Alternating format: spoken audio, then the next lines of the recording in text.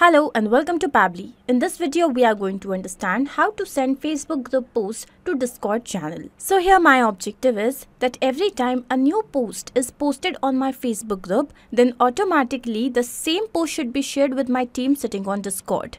Now to do this, we'll have to integrate these two applications and we can do the same using Pabbly Connect. So here my trigger will be Facebook group and my action application will be Discord. Now to understand how you can integrate and automate this entire process yourself without the need of any coding skills, let's begin. So this here is the dashboard of Pabbly Connect. You can reach here by clicking on the link which is given in the video description. So if you are an existing user, you simply have to sign in, and if you are a new user, sign up. It's not going to take more than 2 minutes, and also at the time of account creation, you will get 100 free tasks. Now once you reach the dashboard, on the right hand side there's a tab Create Workflow. Click on this and this dialog box has appeared. Here you have to name your workflow. You can give any random name. I'm going to name it as per my objective, which is to send Facebook group post to Discord channel. Here I'm going to click on Create, and as we do that, here we have reached another window. This window has got two very important events. One is trigger, another one is action. Now triggers and actions are basically those two principles or concepts on which this entire automation works. So trigger says when this happens, action says do this. Basically action here is the automated response of what happens in your trigger application. Let's understand this with the help of an example. So every time a payment is made, you swipe your card, then automatically you receive a response on SMS about the amount debited. How does that happen? With the help of automation. Now in such a case, your trigger is the payment gateway and your action can be any SMS sending application. Once we have understood this, let's come to our use case. So here my trigger will be Facebook group. Let's click on this. Next we have the trigger event. So here it will be new post. Now on the right hand side you can see it is written that this trigger will check for new data in 10 minutes, which means our trigger application is polling based. So this workflow is going to run in every 10 minutes to fetch for new data. Now here it is written, in order to use Facebook groups with Pabbly Connect, you must have installed the Pabbly Connect app in your Facebook group. So I already have done that. This here is the process how you have to do the same. Now what I'm going to do, I'm going to click on connect here. And as we do that, Pabbly Connect here wants to connect with Facebook groups account. So since we are setting up this connection for the first time, here I have selected add new connection.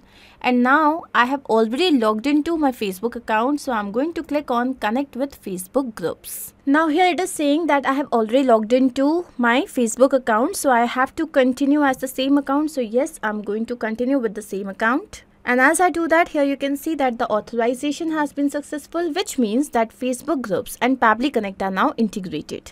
And once this is done, here we have to select the name of the group and limit of new posts to be fetched on each execution. So to understand the name of the group, I'm going to take you to my Facebook account. Let's go to the various groups that I have created. So you can see these are the groups that I already have created: Pabbly Tech, Testing, Pabbly Members, Pabbly Team, etc. Now let's say that I want to work on this group which is Pabbly Tech. So here I'm going to take you back and select the group which is Pabbly Tech. Once this is done, now here we have to limit the number of posts to be fetched on each execution. So what I'm going to do here, I'm just going to write 2, and once this is done, here I'm going to click on save and send test request. So as we do that, the last post that was posted on this particular group, we have received the data of the same. So there was a picture added here. Let me show you the same. So here this is the group. Now you can see this is a test post that was posted there and we have received the response of this particular post. This is a test post. So yes, you can see this here is the message. Now let's go back here, and here I'm going to create a new post. So let's click on photo or video. Now here I'm going to send another post. Let's say this here is the picture, and here I'm going to write, this is the era of automation. Let's make our work easier by being smarter than ever. Now this here is the picture. I'm going to click on post. So as we do that, now here you can see that this particular post has been posted. Let's go back to Pabbly Connect, and here I'm going to click on save and send test request once again. Now here we have received the response according to the recent post posted. So you can see there's another picture, and here the target name, which means the name of the group, is Pabbly Tech. And here you can see this is the permalink URL. Then here we have the message. So this here is the message posted. So once we have received all these details, I want to share the same message with my team on Discord. So I'm going to select my action application as Discord. Let's click on this, and the action event here will be to send channel message. Let's click on this, click on connect. So here we can see that Discord and Pabbly Connect are connected. I have already logged into my Discord account. So now here we have to select the webhook URL, then the message, bot name, bot icon, etc. How can we receive this webhook URL?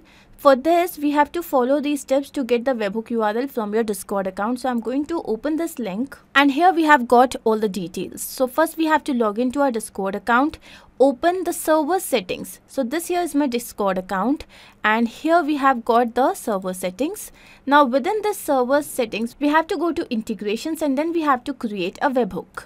So here I'm going to take you to integrations, and now here I'm going to go to webhooks and create a new webhook. So here let's click on this. I have named it as FB group integration, and here I have to select the channel. So you can see I have created different channels here. This is the channel that I have recently created, which is Facebook page post. So I'm going to select this. Now once we do this, here we have to save the changes. And as we do that, now I'm going to copy this webhook URL, and we have to paste the same in Pabbly Connect. So let's go back to Pabbly Connect, and this has to be pasted here. So once this is done, now here we have to enter the message. So here I'm going to write, team, a new post is posted on. And now here I want to enter the name of the Facebook group. So I'm going to go to the previous step here, and this here is the name of the group. So now this method with which I have added the information here is known as mapping, and this is important so that every time your workflow runs, it can take the new data into consideration. Had I written the same information manually, in that case, even when my workflow was running in real time, it wouldn't have taken the new response. Instead, it would have been stuck with the manually written data. So to avoid that, we map the information. Next here, I'm going to add the details.